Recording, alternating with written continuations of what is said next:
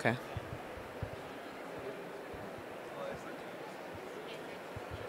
Gracias.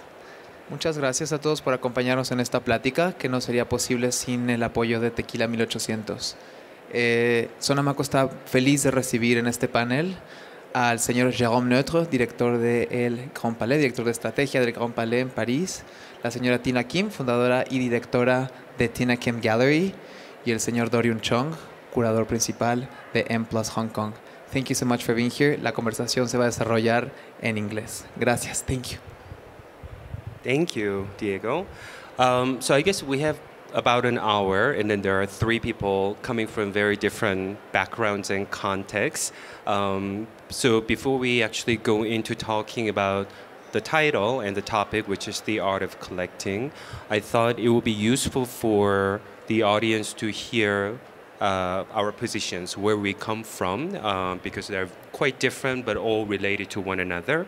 So I would just start off by saying, as Diego just introduced, in English my title is Deputy Director for Curatorial and Chief Curator for a new museum being built in Hong Kong called M+, which stands for Museum Plus, or More Than a Museum. It's a project initiated by the Hong Kong government, but we're not a governmental museum. We're set up as a public body or a foundation that's in charge of developing multiple cultural venues. We're actually part of a larger cultural district that would take probably 20, 30 years to fully formed. Anyway, so the government initiated with a one-time endowment, and we're building according to the mission that was set, which is M+ is a museum of visual culture of the 20th and 21st century, that it's rooted in Hong Kong and wider Asia, but with a global purview. So we are collecting contemporary art, but also design and architecture. We also deal with cinema and moving image. And I think it's safe to, and not so arrogant for me to say, that there is no museum like that in all of Asia. So there's a lot of attention on this particular museum project. I wish I had brought I hope you can all Google M+ Hong Kong later to see that the building has been designed by Herzog and de Meuron, the Swiss architect, and it's been under construction for 3.5 years. And we're planning to open the museum building in late 2020, so next year. So a project that I have been part of for the last 5 years. So it will be a total of about 7 years for me to open this museum. But in the meantime, we have been organizing temporary exhibitions around town, building a collection in order to open and operate this museum, which is about 65,000 square meters, that we will need about 350 people working full-time. So we're also actively recruiting people. So that's where I'm coming from. And maybe I ask Jérôme to, or okay. Tina. No, you go. Okay. Yeah. Thank you, Doryun. So my name is Jérôme Neutres. I'm director of museums in Paris and curator of art. But I think I was invited here for another aspect of my job, because the title of this forum today is The Art of Collecting, with a focus on collecting Asian art. And it happens that I have been living in India for several years, working for the French government with a special mission to connect Indian art and Indian artists with Europe.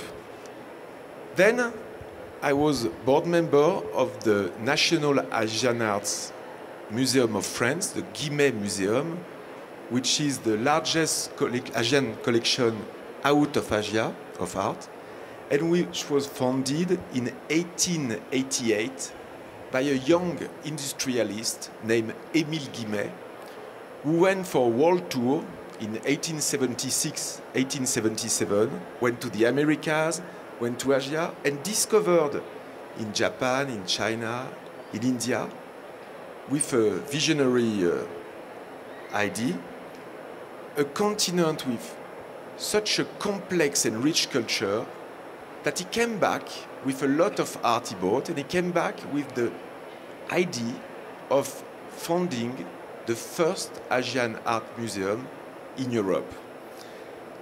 And I think it's interesting to talk about that, and Tina also will have some things to say. And then also, I'm here, I think, because I curated those last years some shows dedicated not to artists or to a thematic of art, but to collectors.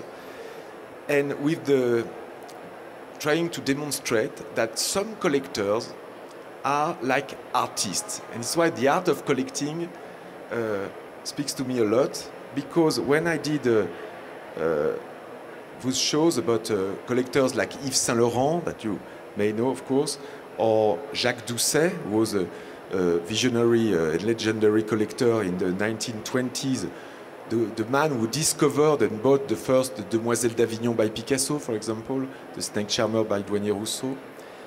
And for me, studying the archives and visiting also the house of Yves Saint Laurent, etc., I discovered that this kind of collector, and I met in Mexico those last days also some collectors like this, live with their art, hang their art in a way very personal, and act like curators, in fact, and do some installation work with some correspondences, some dialogues. You know, Yves Saint Laurent used to say he was a very lonely person, as you know, and he used to say that he was speaking to his artworks.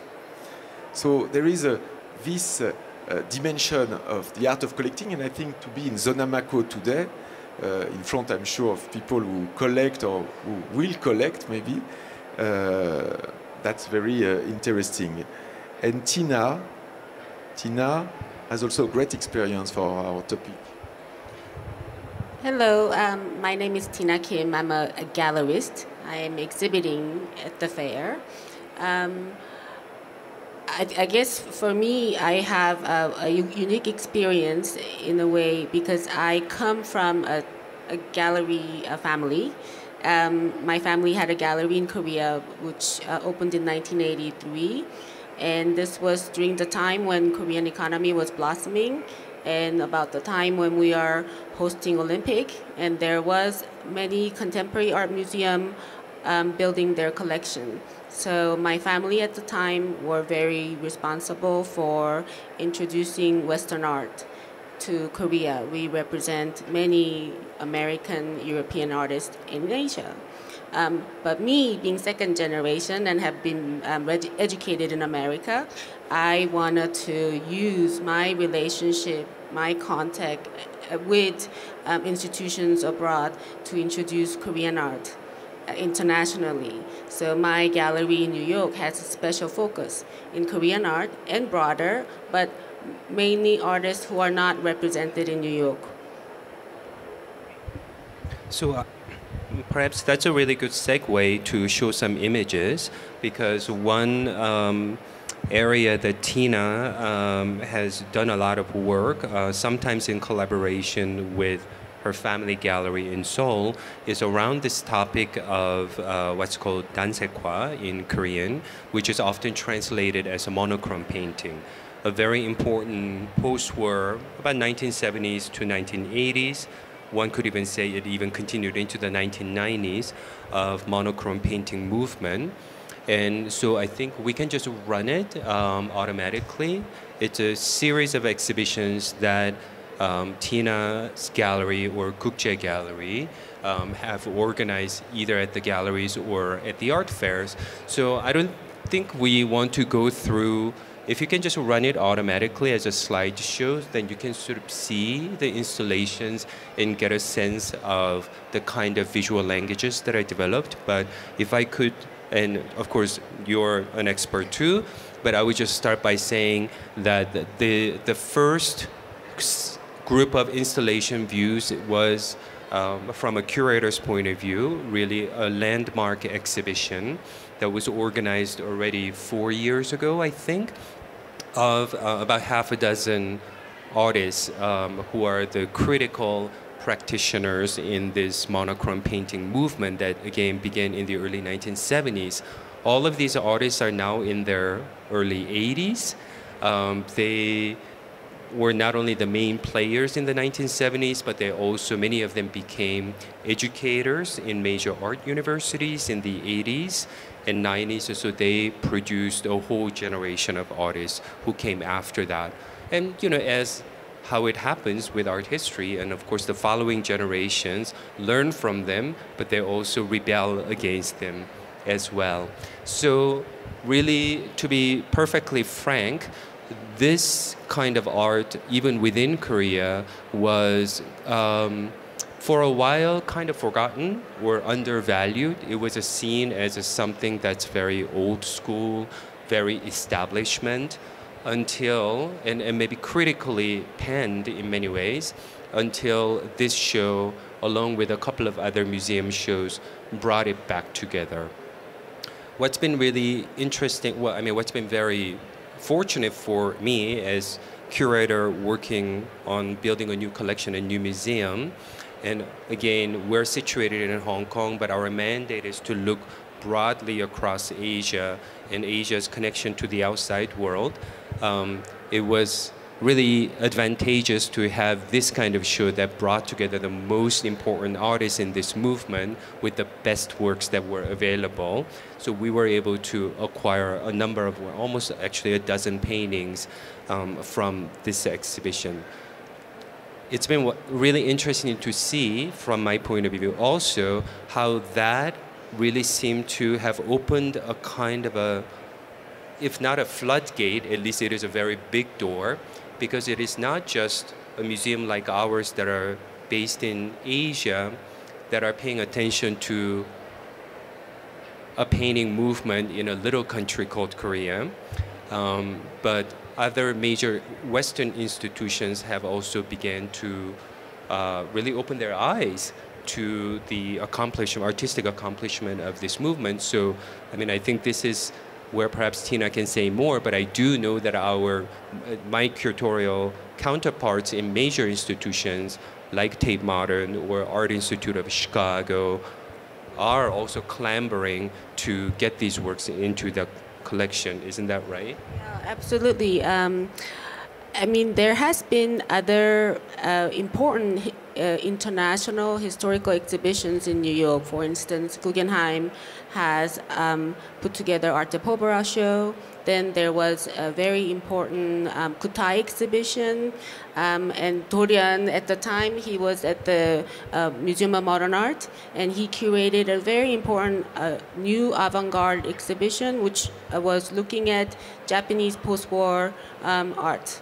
And many curators, they were already traveling to Korea, and they were curious of the generation prior to, because everyone was looking for new art, but they wanted to know what was there before, what were these artists fighting against. And for, you know, obviously the relations with Japan and West was much longer, and many curators were traveling there before.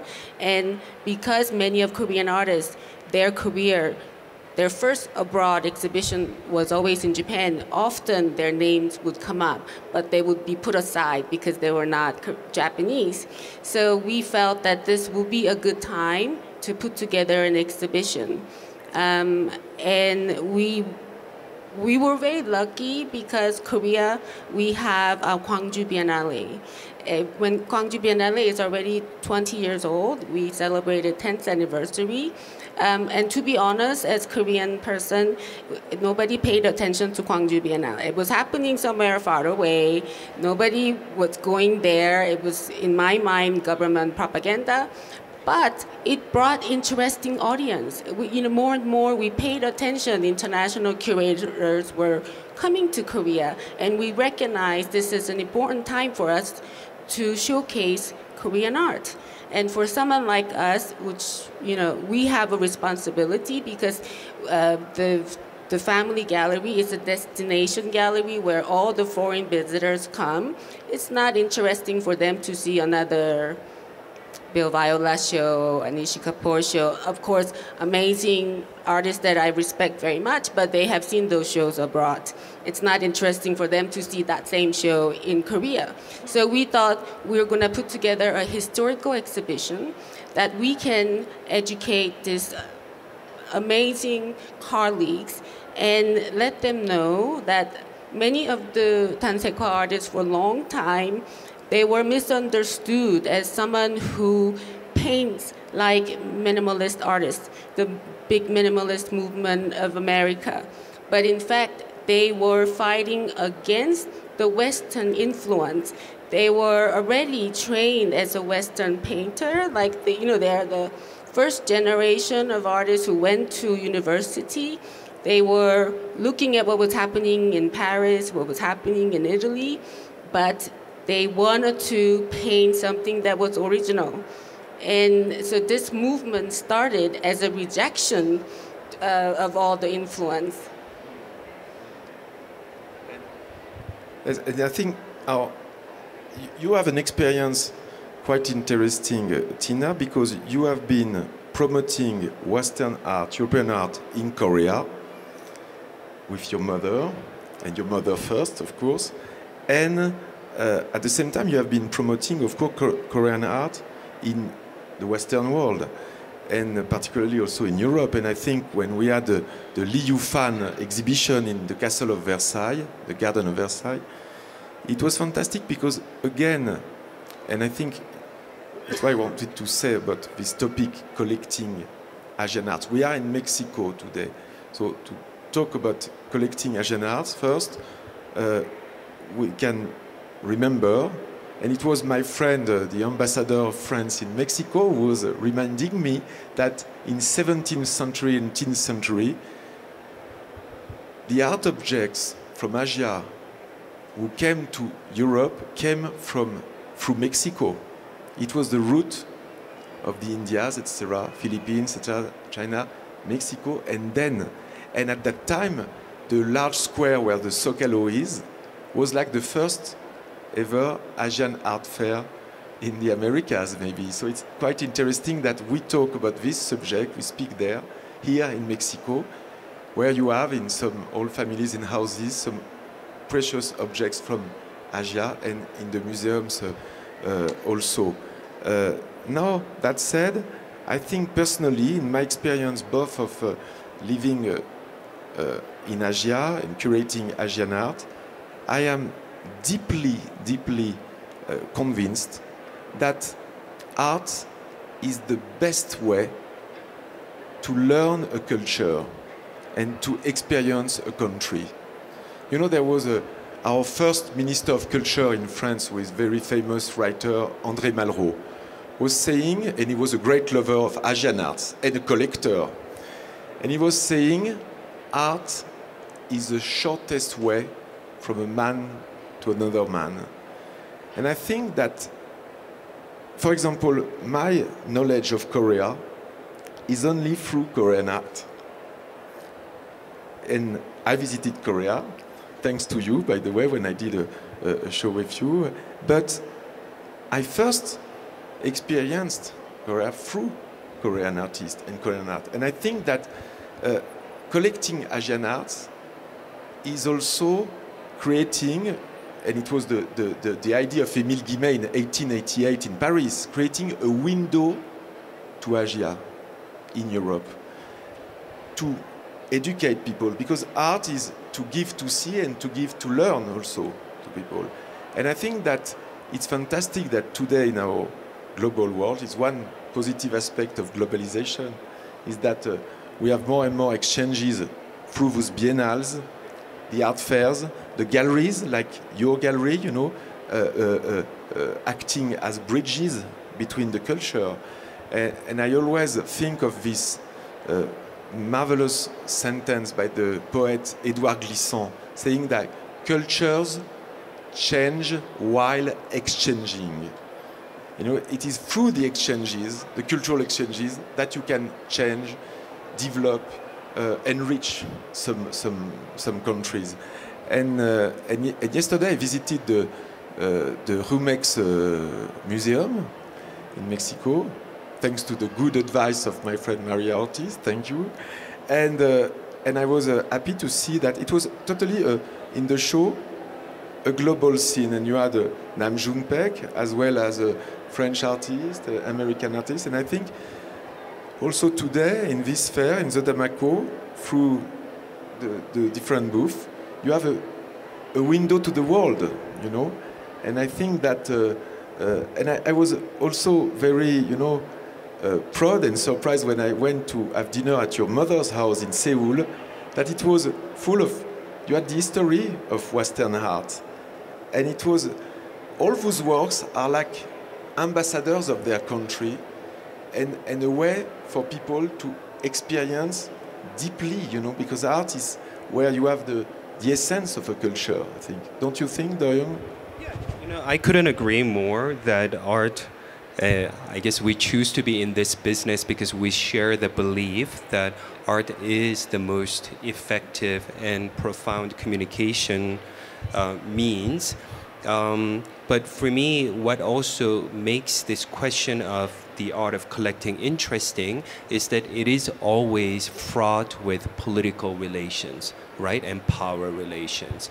You know, for instance, how Guimet, of course, Musée Guimet is one good example, but I'm much more familiar with North American experiences, and United States has many major museums, many of them encyclopedic, including Art Institute of Chicago, I already mentioned, of course, the Metropolitan, and there's also San Francisco Museum of Asian Art that's dedicated to Asian art, which is where I started my career. And all of those stories of collecting, these major collections, how that happened around the same time in the late 19th century, early 20th century, is very closely related to the fact that China was in political turmoil. So there wasn't central strong government that could control their treasures from leaving the country. So often all of those treasures were collected at very low price. I think what's happening, and this isn't really my specialty area anymore, traditional Chinese art, but I do know that, for instance, within China now there are two coexisting positions about this. One camp, of course, is like the Elgin marble, right? Like if they want it back, like Greece wants it back from the British Museum. Similarly, there is a position that these precious treasures that were taken out in unfair way must return to the homeland. But there is the opposing position that it's good that Chinese artifacts and artworks are out there in the world because, as you said exactly, because they are the ambassadors. So that's really the example of more historical collections. Exactly. But I think there is also something really interesting to discuss about more late 20th century materials, because I can speak with some authority that what the images that you have been seeing, you know, you could call them so-called post-war international styles of painting, you know, abstraction, gestural abstraction being really one of the most dominant artistic forms that emerged after World War II. Of course, it's not completely global, but it did reach many parts of the world. Originally coming out of the US, but also Western Europe. When I was working at MoMA, I was amazed to find out how the Museum of Modern Art was collecting so extensively in this language in the 1960s from all over the world. You go to MoMA now and you don't see paintings from Turkey or Iran or Japan or India, but MoMA was collecting actively all around the world in the 1960s. But then what happened is that they stayed in the storage for the next 3 decades. And finally, after many decades, that MoMA with the new expansion, and Glenn Lowry was talking here, I think 2 days ago, I don't know if he touched upon this, but there's a big article in the New York Times where they're saying that we're finally mixing a lot of different mediums, you know, paintings and sculptures next to drawings and films, and all of these things will finally happen with this new expansion but the museum is now also mentioning that you will also see new faces that have been with our collection for a long time. So I guess what I'm trying to get at is that what you are saying about this certain global vision and then exchanges through art, within the history of contemporary art was also happening right around this moment, 60s and 70s. I think there was such a comradeship of artists around the world, but it was actually in the more recent decades that was forgotten, you know, and then that somehow, you know, it became Asian art versus Latin American art versus Western art. How do we connect them together? Actually, you know, it's very interesting, Doryun, what you said about the situation in America and in New York, because we had the same thing in Paris and in France.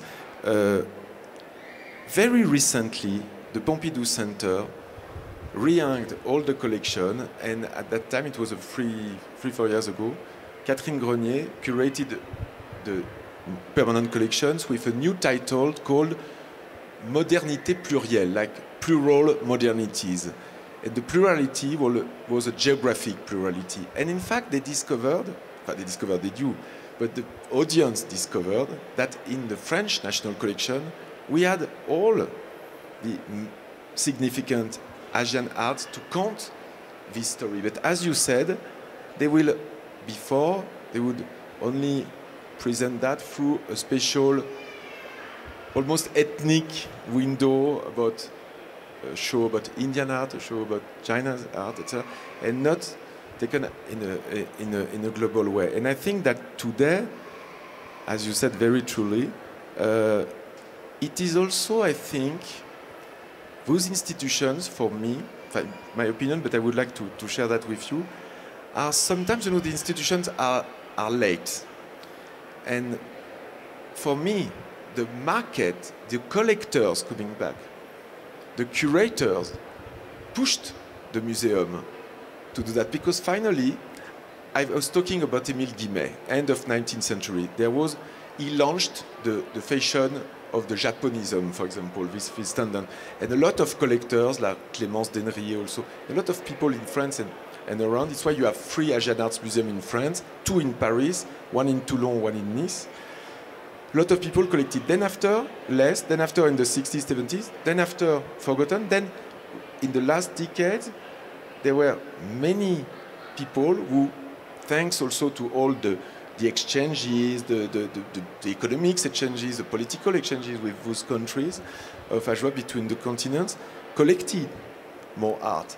And then the institution realized that the house of the collectors were universal museums in a way, while our said universal museums were self-centered museums. And for example, Pompidou was really an history of Western art, you know, and not of a world scene for decades. And what you said for MoMA is the same. And I think it's interesting, again, the art of collecting is like coming back to those collectors I was mentioning, like Yves Saint Laurent ou Jacques Doucet in the 1920s. Jacques Doucet bought Les Demoiselles d'Avignon by Picasso and several other masterpieces, bought Brancusi, bought Douanier Rousseau, and gifted to the state after. And the state, National Collection, French state, refused the Demoiselles d'Avignon because it was not enough good for them. And that's how we ended up in MoMA. And that's why it is at MoMA today. And we are very big. And they refused the Snake Charmer by Douanier Rousseau during 7 years. Finally, they took it. And you know, sometimes collectors, because they have another view, you know, it's normal. Heritage curators and museums are like historians. So they are, you know, they need some distance with the news and with the present time. And I think the gallerists, the curators, and the collectors are a little bit the oil in the machine, you know. They give the energy, they launch the tendencies, and for the collection of Asian art, it's really what. Did you see that also, Tina, in your job? Because you have something you can speak about the attraction of Western people for the Asian art. I mean, I think, as Jerome said, art is the true ambassador. And I think when a conscious person travel to any country, they would be curious about visiting the museum and historical places or making friends and visiting their home. And when you do visit the host home at any different country, the one stands out the most is the one who supports the artists of the region. At least that was my case when I have traveled with many museum groups to, I came here to Mexico, or I went to Brazil, or I went to Scandinavian countries, and I was so impressed to see some of the collectors who have so passionately supported their artists. And this was a great lesson for us, for someone who have for many years supported building Western art collection in Korea. I felt, oh wow, there's something that I have to do. I feel responsible with all the friendships that I have built internationally.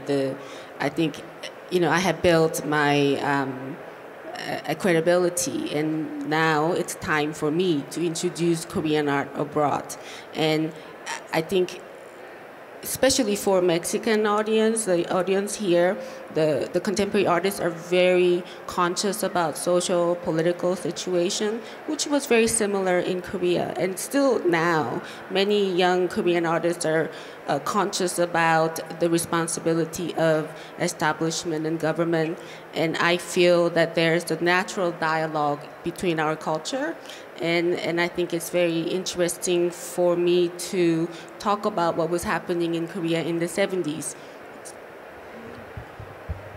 I was just thinking that I couldn't agree more that I think, Jerome, you were just calling collectors and galleries as a sort of, they oil the machine, before these collections of museums get formed, because museums by definition are more bureaucratic, we're slower, there are more stakeholders that you have to please, and it's a highly political job versus collectors can have much more sort of subjective and much more quick response to it. And then we also get really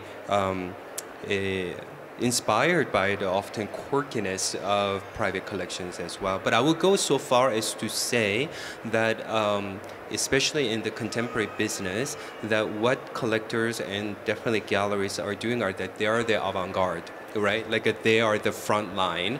And then we can sort of, museum people can step back a little bit and then see until the dust has settled a little bit so that we can come in more comfortably.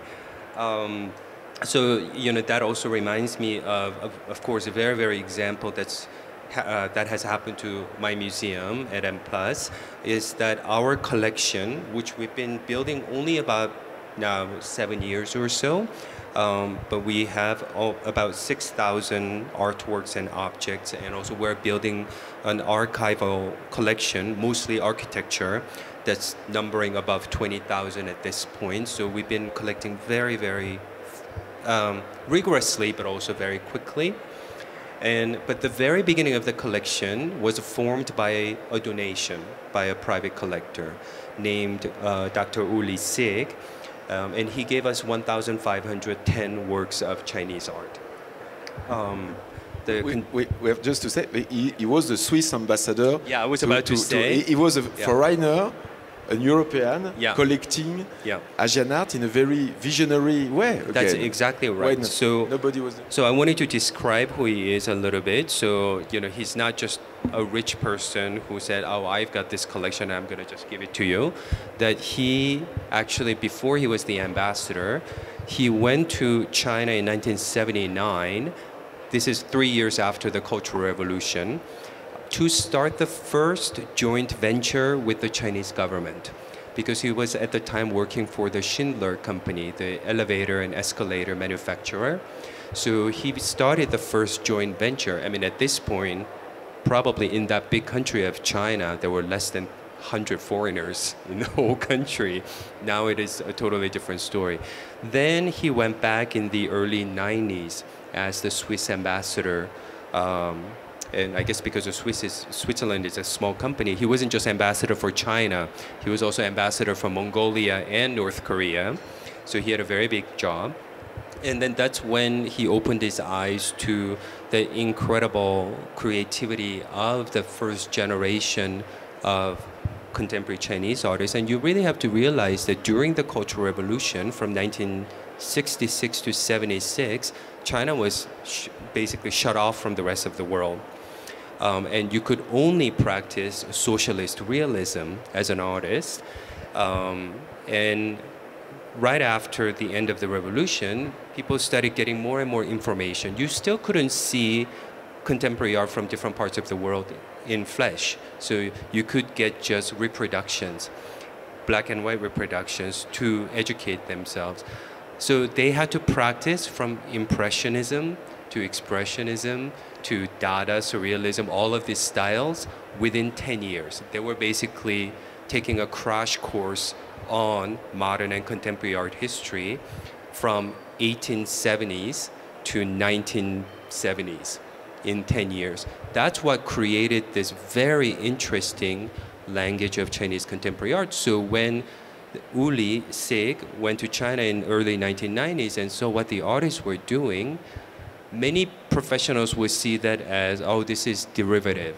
You know, this is just a second rate. But then what he could see was that this is the artist making up time, but also having a totally different lens into the world history. So he recognized that this first generation of Chinese contemporary artists are saying that mostly Western, mostly French, some British, some American art history is not foreign, it's not Western. That's ours as well, you know, and that we're going to make it into our own. That's what he recognized. But I think it's very interesting what you said, because when we could say, and you could ask, why specifically talking about collecting Asian art? Because as you know, as you see, even visiting the fair, we could say there is a fashion or a tendency, you know, in collecting Asian art, and specifically Chinese art the last decade. But why? Not especially because China is becoming an economic giant country, but because there is, according to me, a fantastic creativity. It was the place where there was such a creativity. You know, in the art history, you have sometimes a decade or a movement with a huge creativity in some place, in one country, and then after it goes down, then it comes back. You know, it was the fact we could say that Paris in the 1920s was really the world capital for the arts. Then after it was a little bit, then after it came back, etc. During the arte povera, Italy was really a place with such a huge creativity. After it was a little bit more quiet. And I think that the last decade, as you said, Chinese art, because, and you explained it, for me, it's really the great explanation you have done, Doryun. It explains why there is such a creativity, and so, logically, an attraction from the collectors. And after Uli Sig, there was Guy Hulins, for example, the Belgian collector who created a museum also in Beijing and collected a lot. Even more recently, Dominique et Sylvain Lévy, etc. You had a lot of people focusing, because also curators, galleries were saying there is there like an El Dorado of contemporary art because of that movement, I think. I mean, I think then it also had ripple effects. So this whole boom of contemporary Chinese art began to happen in the early 2000s, really. And I really think that there was already interest in Japanese art for many years, of course, but then that had gone down a bit. Then China emerged as, you know, the Western collectors, but also regional collectors were looking at China. But I think it had ripple effects in a sense that also made collectors from other parts of the world start looking at, say, Korea. You know, what's been happening here? Don't you think so, Tina? Yeah. No, I think this international interest in not only one region but broader region. I think China was hugely interesting, Japan, Korea, then it's continuing now. A lot of people are looking at what's happening in Southeast Asia. There's still so much to be discovered, and each country have their own aesthetic, but I think it not only to look at one region, but how it connects, how they have digest the influence at the time, because every part of the country had somewhat colonial experience. Some resisted one way, the other another way, and it's interesting to connect the dot. I mean, it's interesting for me to go see Turkey, to see Lebanon, and how Asian culture connects there, and maybe that influence happened much earlier on, but I think it's a cycle. Don't you think that this period in Korea was the peak period for the history of modern and contemporary art in Korea? Don't you think that it was the climax? No? You wouldn't say that? I think it's the first generation of artists who were very socially, politically conscious, who were fighting against the establishment. At the time, Korea was going through a very strong economic growth, huge, vast industrialization, and we had a strong military government and censorship that you could not imagine. I mean, it's just a recent history. In 1980s, we had a massacre that killed thousands of students, and all was covered. The censorship was so strong that it was not broadcasted, and there was no way for elites to discuss because they were threatened for their position. And of course, many students were demonstrating, and at the time, many of the artists were teachers, but they couldn't participate on the protests because they would lose their job. Not only they would lose their job, they would be called communist, and they would lose their position in the society. So for me, it wasn't just about their artistic practice, but it was their social conscience, the responsibility, but in a very quiet way. They called it silent protest. They couldn't really take part, and for that reason, they were for a long time not respected by the next generation artists. They were the what do you call it? They were part of the establishment, and so for many younger artists that we represented at the time, they were very upset for what we were doing, that this was wrong, that they were the part of the establishment, but they did what they could in their own way. Maybe we should hear what the audience want to share. Maybe I would like to ask in the audience if someone could speak about the art collection of Asian art in Mexico. Is there collection of Asian arts in Mexico? Is the tendency also in Mexico? Oh, yeah. La señora. Hello.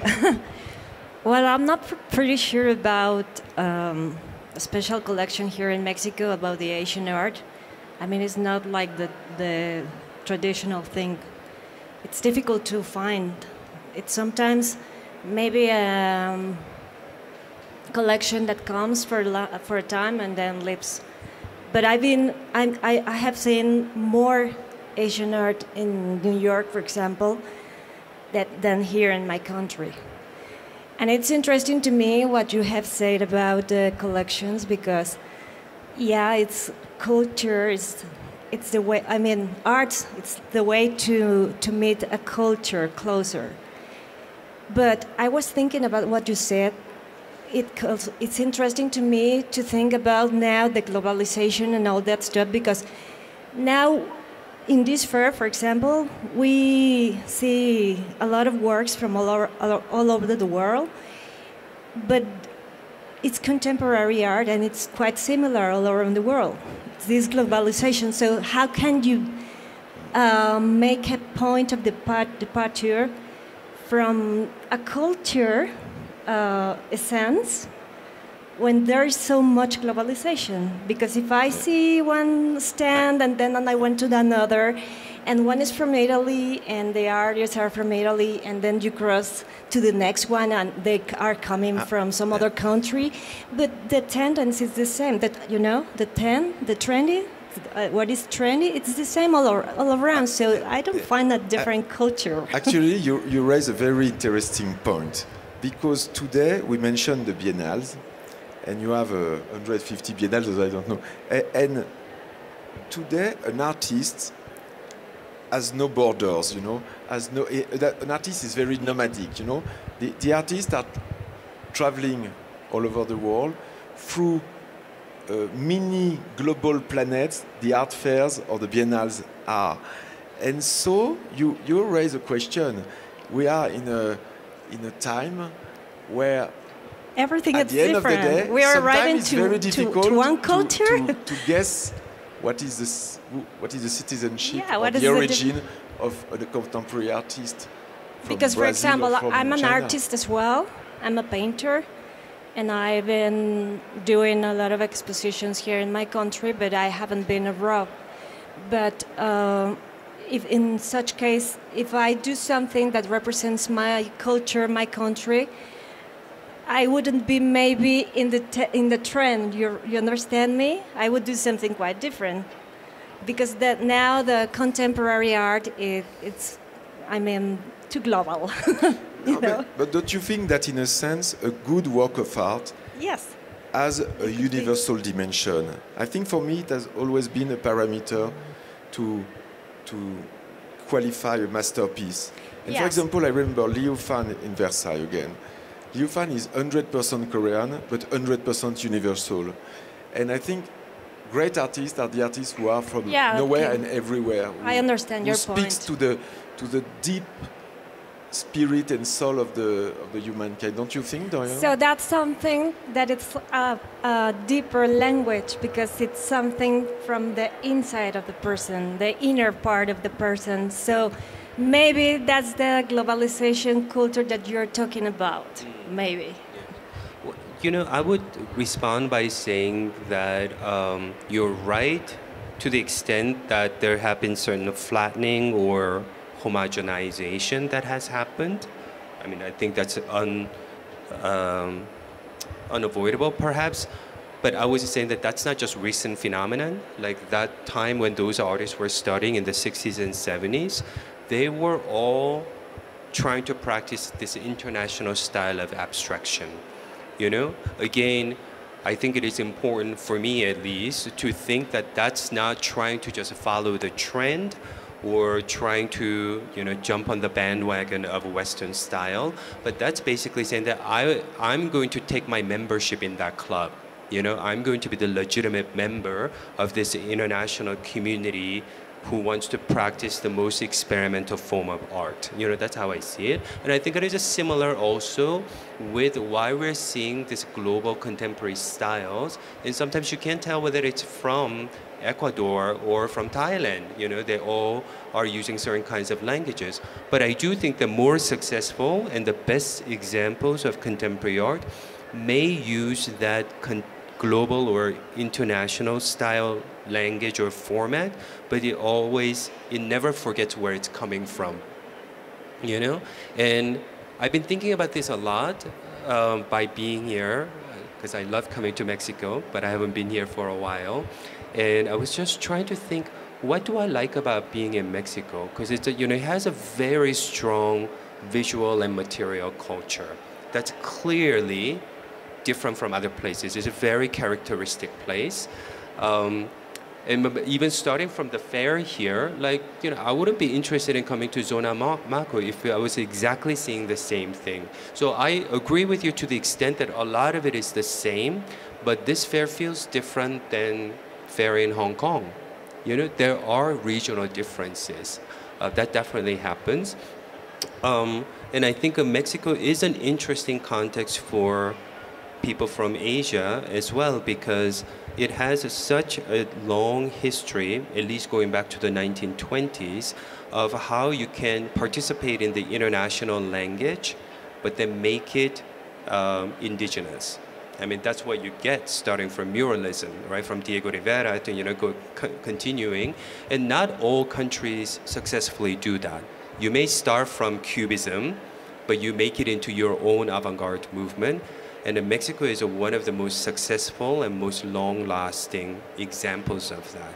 So for me, it is really, because sort of my main topic now is China, or the surrounding regions of the last 50 years, it's very instructive to see how Mexican modernism has successfully accomplished the being both international but both native at the same time.